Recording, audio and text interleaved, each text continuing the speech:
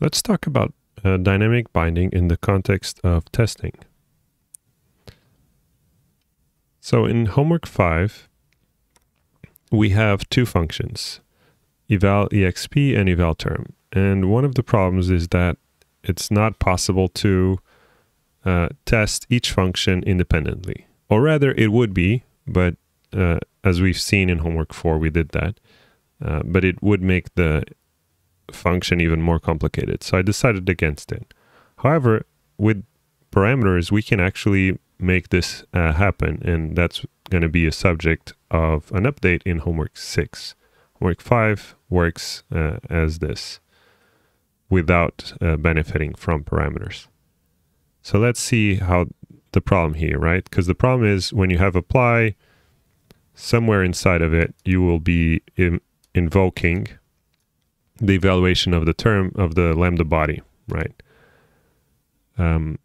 So this depends on the evaluation of terms, and terms, whenever you have an expression, you should evaluate that expression with eval exp. So if you have a bug here in the evaluation of expressions, then that affects the evaluation of terms and vice versa.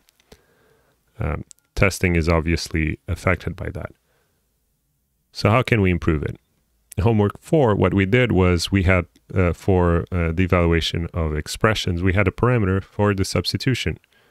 Similarly, in power, when we had the power function, the star function, it had two parameters, one for power, another one for union, for the case where you would not have those correct. So then in testing, I can provide the correct implementation of substitution for homework 4 and power and union for homework 3, and those would work independently of your own solutions. So how can we improve it? How could we write it? So this is the example of homework 4 without parameters, right? Sorry, with an actual function parameter. This is a bit confusing because parameter is used in multiple ways, right? So this is homework 4. This is just like an excerpt of it. And as you may recall, we had a parameter for subst, which was the substitution. You're supposed to invoke subst rather than calling your own implementation of subst, although you can call your own implementation of subst.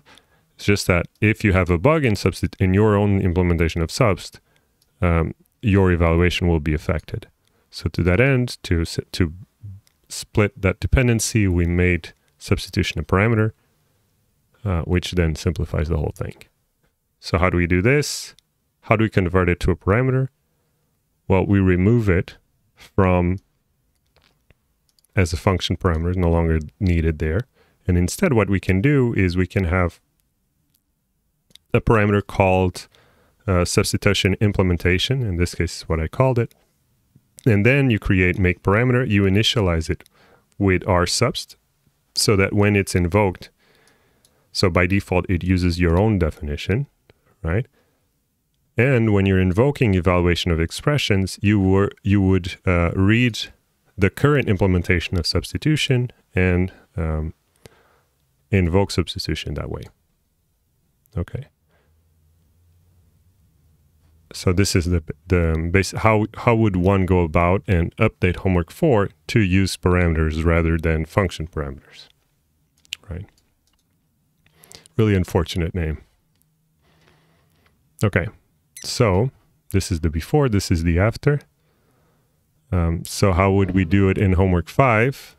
In homework 5, you would do something the same, right? You would need to create a parameter for the evaluation of expressions. You would need to create a parameter for the evaluation of terms. Whenever you want to invoke the evaluation of expressions, you need to call the parameter. So you need to read it, that will return the function, and then you call it. And similarly for the evaluation of terms, right? And then you can always redefine it. So in this case, for instance, here, I'm doing evaluation of terms. When you invoke this test case, what it's going to do, it's going to invoke seval term. But suppose that seval term, seval expression is incorrect.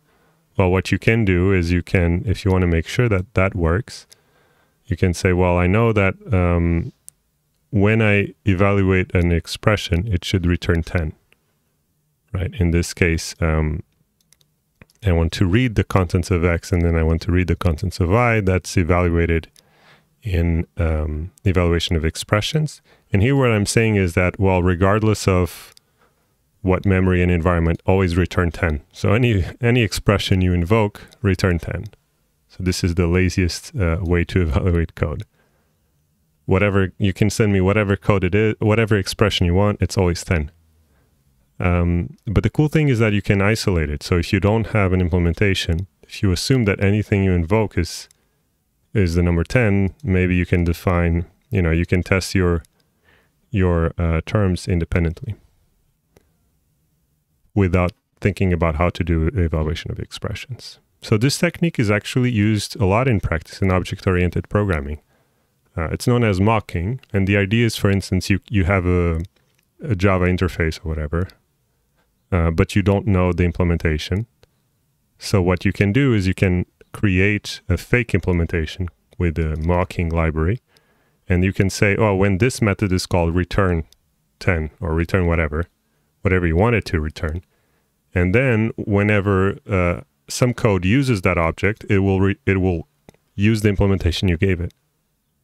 Okay, but you don't implement the actual class. What you say is you define dynamically by invoking functions or method calls whenever the method from a certain class is called, what would that value be returned. So it's something to look into if you're interested. Finally, I want to show you a quick use. This is a paper from 2006, and as you can see, people are still working on dynamic binding. It's not, although it's something that started the first, as I mentioned before, dynamic binding. People say it started with a bug in Lisp, right? So in the 60s, and now it's still being researched. ICFP is a very famous. It's the top conference for functional programming. So this is the International Conference on Functional Programming. And in 2006, there was this interesting paper on dynamic binding. And the reason I want to show it to you is, actually, let me go back. Here is the paper. The reason I wanted to show it to you is just I want to give you a quick overview of how a paper on functional programming and on programming languages looks like. Okay, so this is a paper that just talks about dynamic binding and delimited control, which is outside of the scope of this course. I'm not going to explain it. But what I want to show you is that there's like an introduction that explains the use, why you would want to have dynamic binding to motivate its need. And then they even give some use cases of dynamic binding. So they show where they are compiling a program and redirecting the compiler's output to a file. And they can do that, which is similar to that Hello World example I wanted to show you, or that I showed you. So they do it with this. That's the example they give later in the paper. Secondly, what do they do? Exception handler, blah, blah, blah, closure, handle, expression. Well, second one is a bit harder to explain, so I'm going to ignore that. Third one is on code migration, which is to say you have some code and you're sending it from one computer to the other, and you're using dynamic binding to that effect.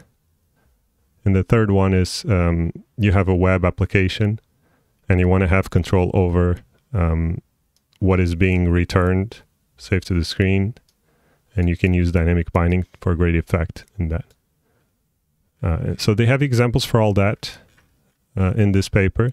They also give formalism, so this is kind of in the same spirit of what we've learned. So the way I'm showing you the features and showing you the semantics of the evaluation, they also have to give it in these papers. But additionally, they also have lemmas and theorems on this formalism. And that's the nice thing, is when you have a mathematical formalism, then you can start doing proofs about it. So you can show that a certain language never produces an error, for instance. That would be one kind of lemma that you would like to have, which is actually this one, theorem 4. Then they even show how to implement it in OCaml, which is a functional programming language. They explain how do you extend the language, similarly to how I showed you how to extend lambda calculus with defines. So they're doing something similar to that, showing the extension, which is dynamic binding. Then they have some more examples. And they even have some Racket code. Look at here. Because Racket uses dynamic binding a lot, so it's a great place to think about how to implement that. What are the existing implementations? They go through a few implementations, a few different implementations. Some people who have implemented. They talk about examples like mobile code, again, what I was talking about, where you can ship code from one computer to the other. They also talk about server-side web applications, usually known as backend. They also talk about database cursors. They talk about layered monads, whatever that is. But monads you've heard. Layered monads you haven't heard. Yeah, and some more theorems, some more semantics. So all of this is the semantics where they're talking about it. Even more code. This is examples in their language that they defined.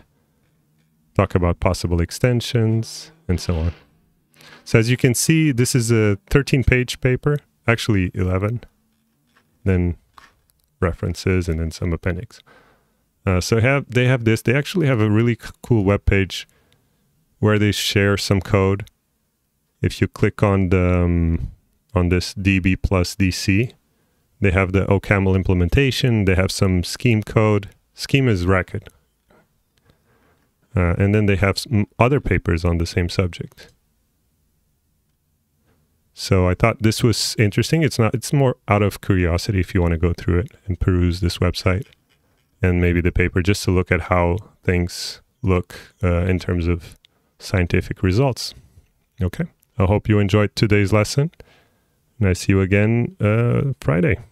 Have a good one.